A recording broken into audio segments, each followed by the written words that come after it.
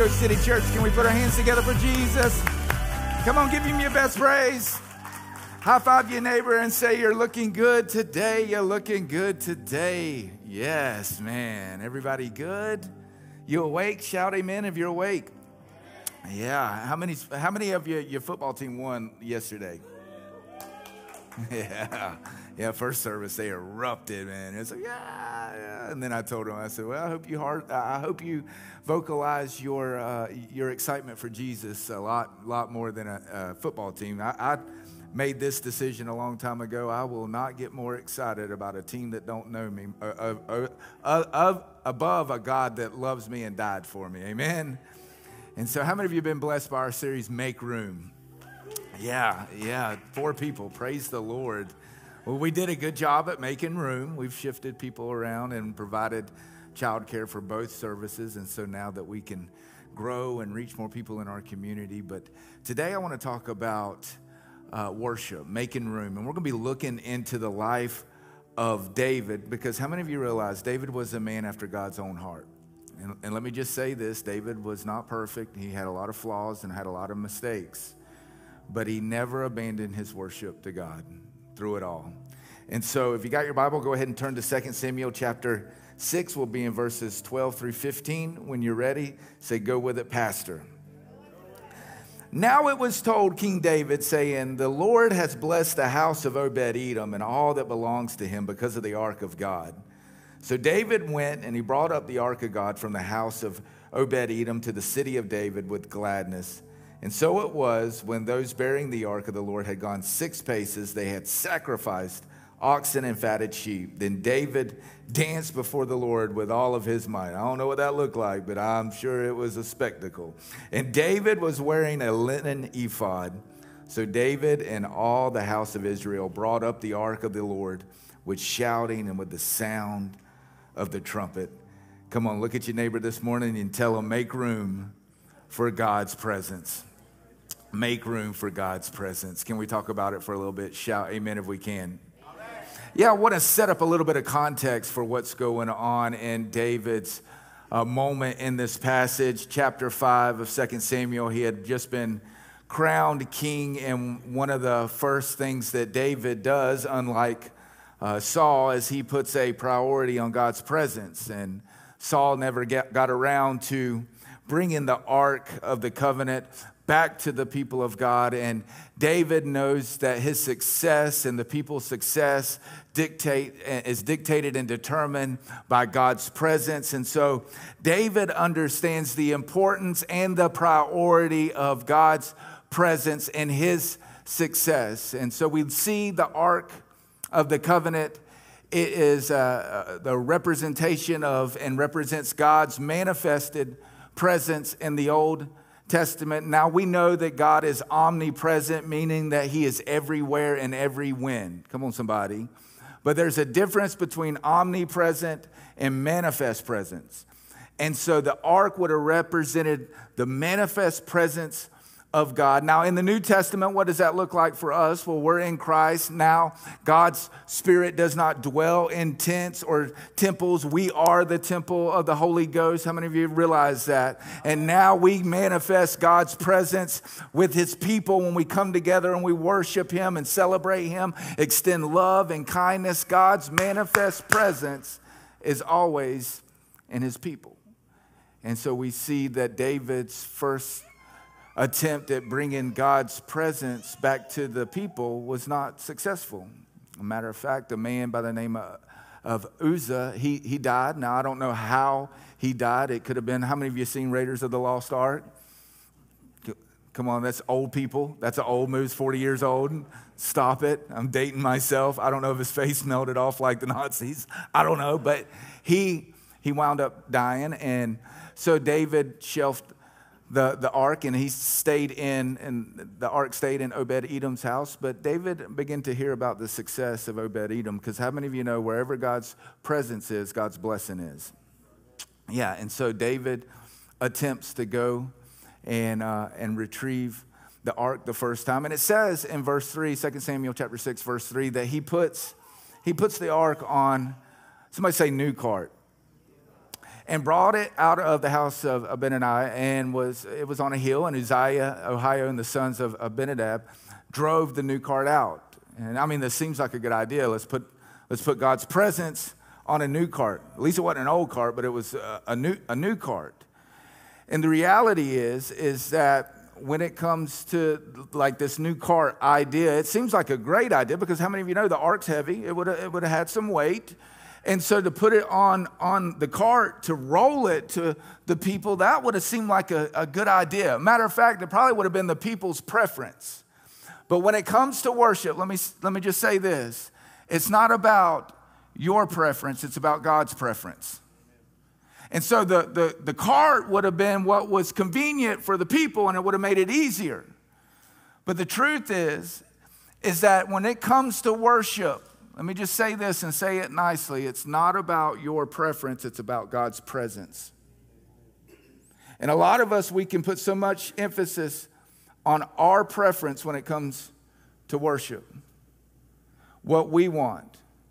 We can design the new cart because the cart's convenient, the cart is easier, the cart is what I prefer, the cart, and I'm saying that God never intended his presence to be carried by a cart, whether it was new or old.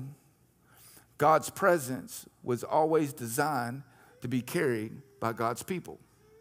The Levites would carry the ark of God on poles. And a lot of times we can make worship about our preference, what we want. And how many of you know God has a love language? Come on, somebody. How many married folk we got in the house? Make some noise. All right. How many happily married folk do we have in the house? Yeah, that's good. That's better. You guys did good. Well, let me just say this, is that, guys, your love language, come on, could be different than your spouse. And a lot of times, your love language and your wife's love language are completely different. Like my wife's love language is acts of service. Come on, my wife feels loved whenever I do dishes. Come on, there's one. My wife feels valued and loved when I fold clothes. Come on, some of you ladies are like, man, that's what I'm talking about. My wife feels valued and loved the way she receives love, like when I painted the house. And the reality is, I don't feel that's not my love language. You know, I've never seen my wife doing dishes and went, ooh, man, I feel loved. I feel so valued and cherished. Like, oh, she's folding my clothes. I've never felt loved if she's folding my clothes. Like, God, she loved, man. I get weak in the knees. No, I never felt like that. You want me to feel love? Just tell me I'm a bad dude. Like, look me in the eyes and say, you the man. Like, words of affirmation. Matter of fact, just go on and just rub my shoulders. Just touch me and just say, hey, you the man. You just, yeah, that's how I feel. That's how I feel loved. My wife does not. That is not her love language. You know, I touch her and she's like, why don't you touch them dishes? Hey, she go ahead and touch that laundry right there. Boy, you bad. You can fold them like ain't nobody folding laundry like you. But the truth is when it comes to God and when it comes to worship, how many of you realize God has a love language? And it's not about your preference, it's about his preference. And it's not about your preference, it's about his presence. And we can make worship all about us, about the songs I like.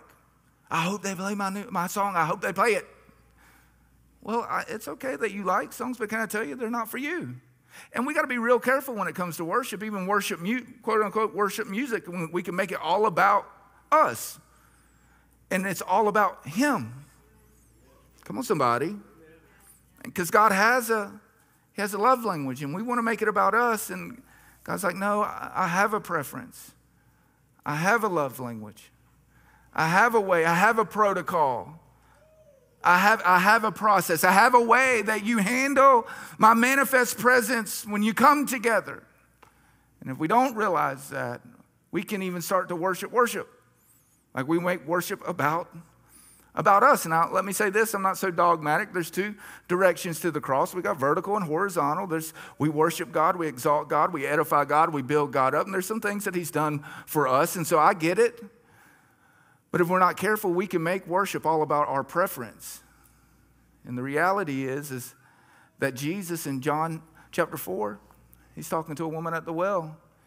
And he says, the hour is coming and now is when the true worshipers will worship the Father in spirit and in truth. For the Father is seeking such to worship him. Somebody say this and that. It's not this or that. Spirit and in truth. And I've been to some spirit churches. Come on, I've been to them. Some spirit churches. And they have a holy hype session. I mean, they got the spirit. I'm going to tell you that. They got the spirit. They just don't have biblical truth. Like I've heard some things and I'm like, oh, that's not really in your Bible. Like that's not truth. You got the spirit, but how many of you know it's not this or that? It's this and that. And I've been to some true churches. I mean, they got solid theology, man. They got proper hermeneutics. They can exegese text. I mean, they're good, but there is no spirit. They're all true, like truth. They'll beat you in the head with truth. And there's no spirit. And it almost looks like there's something stank in the room. Ever been in one of those churches? You're like, I don't smell it. Babe, do you smell that? I don't smell it. And the truth is that God is looking for those to worship him in spirit and truth. Not this or that, but this and that. I want to be a this and that church. We want the spirit. We want the spirit and we want truth. Come on, and some of you are here today and you might be like, well, you know, does it take all that? Do I have to be like emotional? And it's like, well, hold up. Come on, Mark teaches us that Jesus said, love the Lord your God, right? With all your heart, with all your soul, with all your mind, with all your strength. Man, that's a holistic approach to expressing love. But that's what worship is. Love expressed. Holistic. Everything I got. All my heart. All my mind. All my strength. Come on. All my might. Come on. Everything I got. Holding nothing back. And some of us are like, well, do I have to be emotional? Well, you are emotional. You're emotional. You're an emotional being. You might not be emotional when it comes to the things of God, but you are an emotional being. Let me just set up this context. You're emotional. If you were to check your bank account and there wasn't nothing in it right now, oh God. Come on, some of you, when I asked if your team won, you were emotional. And the truth is you're an emotional being, but maybe you're here today and you're like, does it really take all that? Let me just pump the brakes. Remember, it's not about your preference. It's about God's preference. It's about God's love language. And in Psalms 98, this is what he has to say. Shout joyfully. I dare somebody to shout joyfully. Okay, some of you had to think too long. No, you're still debating whether it's right or wrong. We're going to move on. Say, move on. Shout joyfully to the Lord, all. Somebody say all. Are you on earth? Okay, some of you are still questioning that. And break forth in song, rejoice, and sing praises. That's God's love language. Like, that's not me, that's him. Is there emotion involved? Well, if you want to worship according to God's preference and his love language, and here's the truth. It's a lot of us, we haven't moved beyond our preference to really honor God's presence. Because how many of you realize it's gonna get uncomfortable at times? It's gonna challenge you. It's gonna stretch you.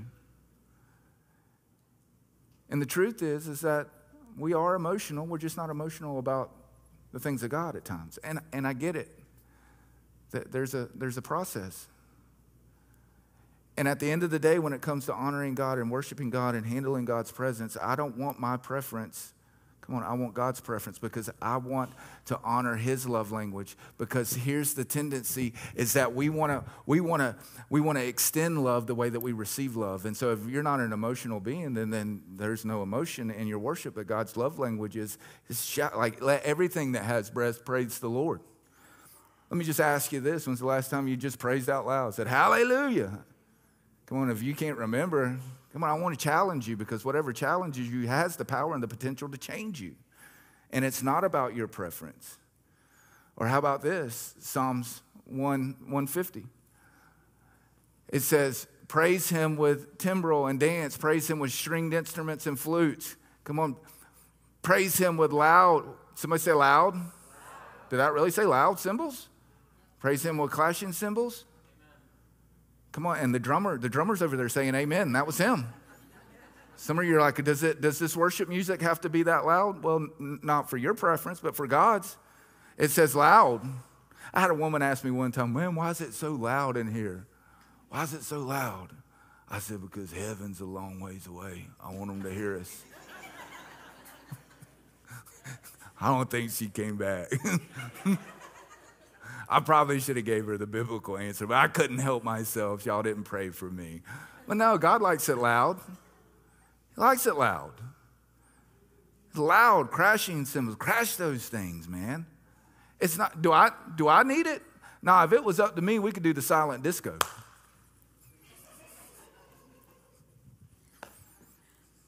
But it's not about me. Come on, when you get married, how many of you know it's not about you? Come on, but if we're going to honor God and worship God, it's going to be according to his preference. And David tried the whole new cart thing out of convenience and what he preferred, and it didn't end well for him. And why do we like it loud? Now, let me just say this. I know that I'm not going to be insensitive to the fact that we have some people that do have sound sensitivities. And our ushers, we want to try to seat you in the best place, that's going to minister to you. And so if you do have sound sensitivity, then that back corner over there is going to be your place in space. If you like it loud, then up here, we're going to rock on with your bad self. That's where Jesus probably would be like. He likes it loud, or he'll be getting the drum cage right there. I like it. The end of the day, it's not about your preference. It's about God's love language, his preference. Or how about this? Maybe you're here today and you're new to church or have just been coming. And let me just give you permission. I'm going to agree with you because this is how I felt, the whole hand thing. The whole hand thing. That's weird. Like, I don't care who you, I raised my hands, but when I first go, it was weird. When I seen it, it was like they have a question. What's the question? Oh, they got two questions. Two questions. I didn't understand the hand thing. It was odd. It was weird. Why? Why do they raise their hand? I can worship God like this. What if I remind you again, it's not about your preference, it's about God's preference. In 2 Timothy, this is what he teaches through the inspiration of the Holy Spirit. The Apostle Paul says he desires, therefore, that the men pray everywhere, doing what? Lifting up holy hands. Now, let me just say this. It's not about the position of your hand. It's about the posture of your heart. And I raise my hands not because I have questions or I think that you think that it's weird. I don't care if you think that it's weird. I'm a surrendered vessel to God's preference and to his spirit and to what he wants. And if he desires holy hands lifted, let me stretch mine and surrender to his way and to his will and to his preference. I don't care if you think it's weird. It's not about you thinking it's weird. It's about me, come on, surrendering to his will. Why do we... And so what are you going to do with that? I hope that challenges you every time you get into the sanctuary, that you know God's will and God's heart, that his heart is for you to raise holy hands.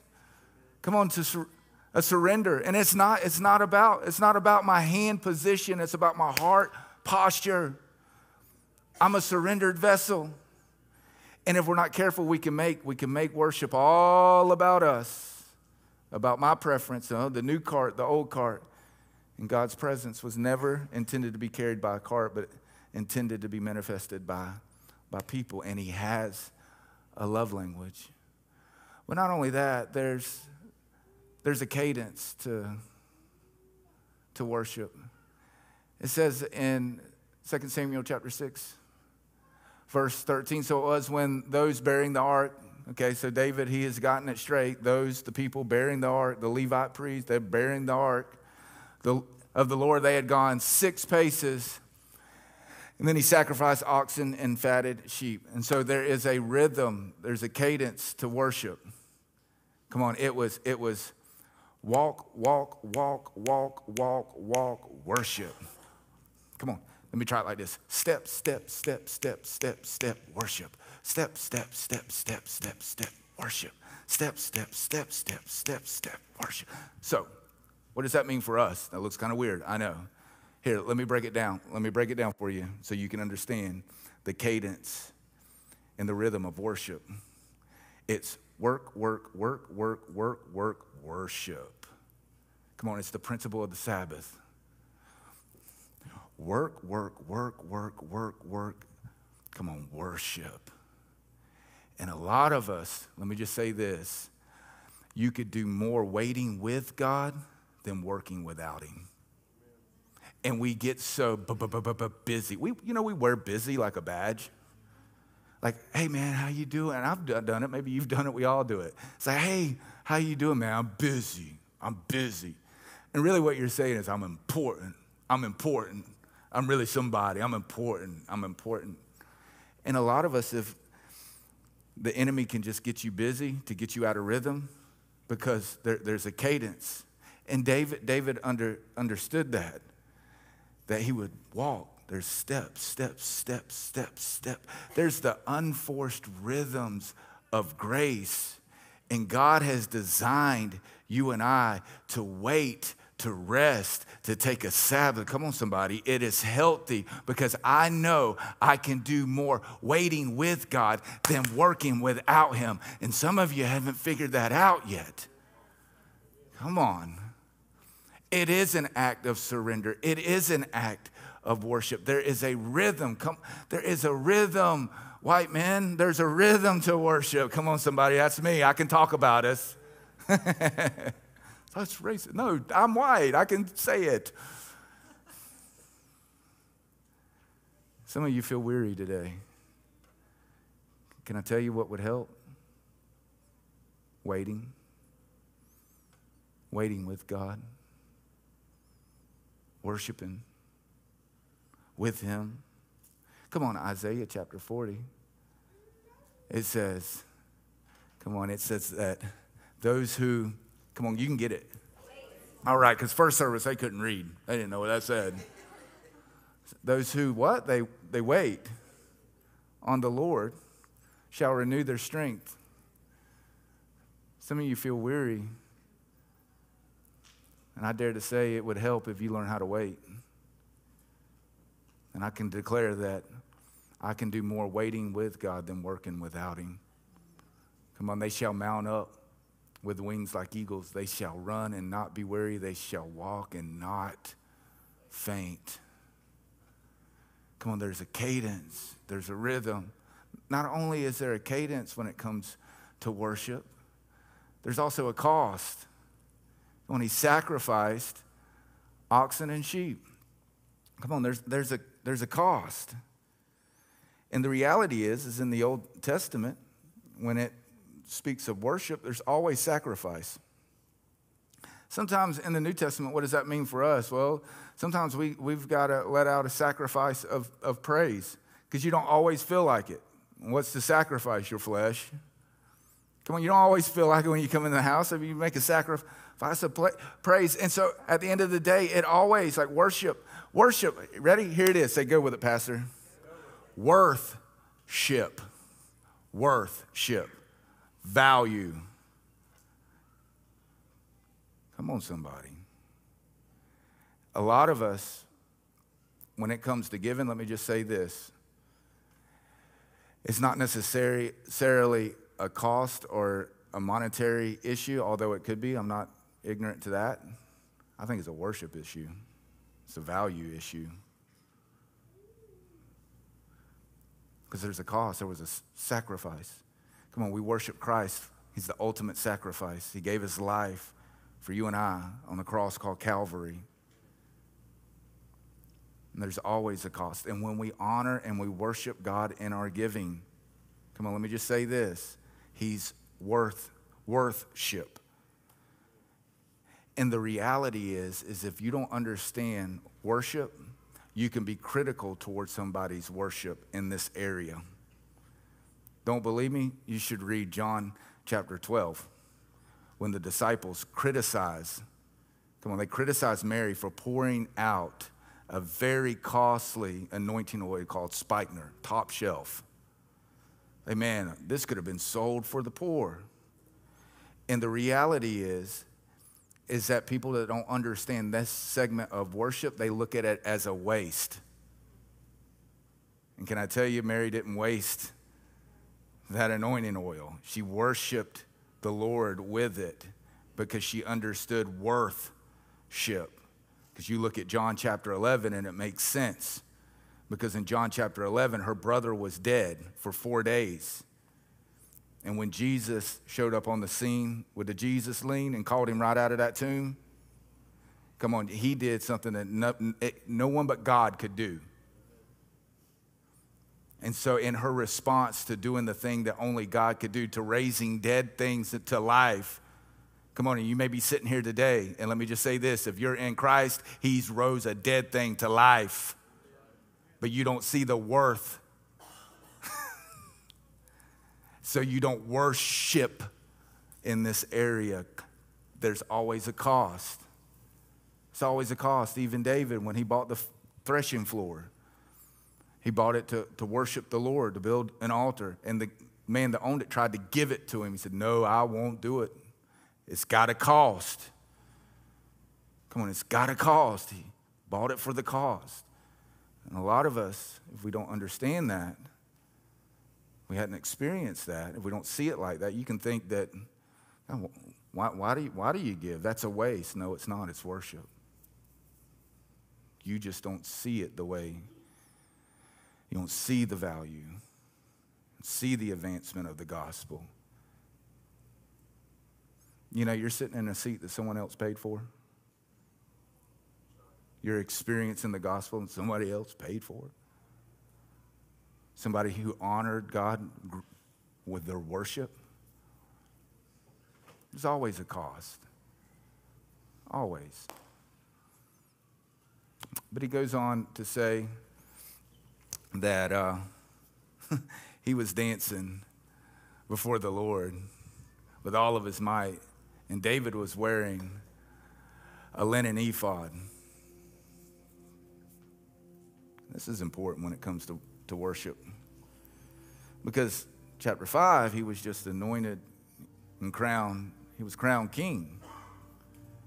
And so for him to be wearing his linen ephod means that he had to take off his kingly garments.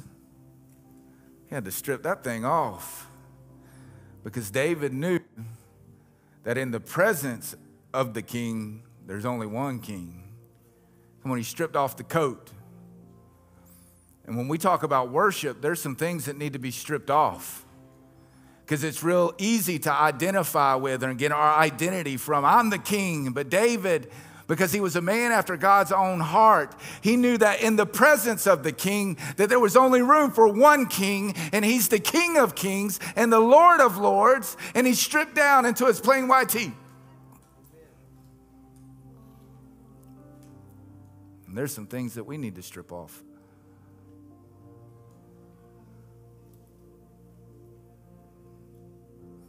Get our identity and our worth and our value from so much stuff that we do. I love the fact that it didn't tell you what he took off. It just tell you what he had on. And when we come to the foot of the cross, can I tell you, we're all equal. It's all level playing ground. All have sinned and come short of the glory of God. I don't care if you're a CEO or you're a multimillionaire. You could be Bill Gates in here. Let me just say this. In the presence of the king, all that stuff is stripped away. All that stuff has to come off because there ain't room but for one king. And David knew that. Can I tell you, when we step into eternity, when we step into the presence of God Almighty, come on, I'm not going to be a pastor. Like, that's maybe what I did on earth, my assignment.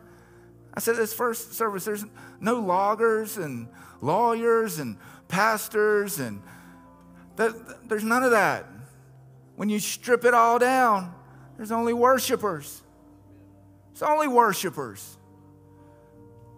And we can bring in stuff that's so heavy and that hinders us. And David said, I got to cast that all off. I'm in the presence. Oh, I'm just like everyone else. When I step into the crowd, when I step into the congregation and I take my place, I'm going to lift my hands and I'm going to raise my voice and I'm going to praise God and I'm going to celebrate him, for he alone is worthy. I don't want anything that's going to take away from him. He's the main thing. He's the only thing. He's the Alpha. He's the Omega. He's the beginning. He's the end. Even the elders in Revelation chapter 4, 24 elders, there's somebody, got to be somebody. They fall down before him. What they do? They took the crown, because there ain't room but for one crown in the presence of God Almighty. And some of us bring our accolades and bring our accomplishments and bring our titles and bring our bank accounts and bring our self-worth. And I'm telling you, true worship causes you to strip it all off and acknowledge him who is worthy of honor, praise, and glory. Oh, I hope you make room for God's presence and his preference. Oh, I hope you find the rhythm of worship. I hope you strip down any of these things that you may have thought made you something. Come on, because he is the something. Oh, we're going to stand and we're going to worship for just a second, because I want to give place and space for God to speak to you concerning this. Come on, stand with me all over this room. We're going to make room for God's presence. I'm going to worship him. I'm going to lift my hands. I don't care if you think it's weird. It's God's will. I will make room for you. I'm going to make room for him.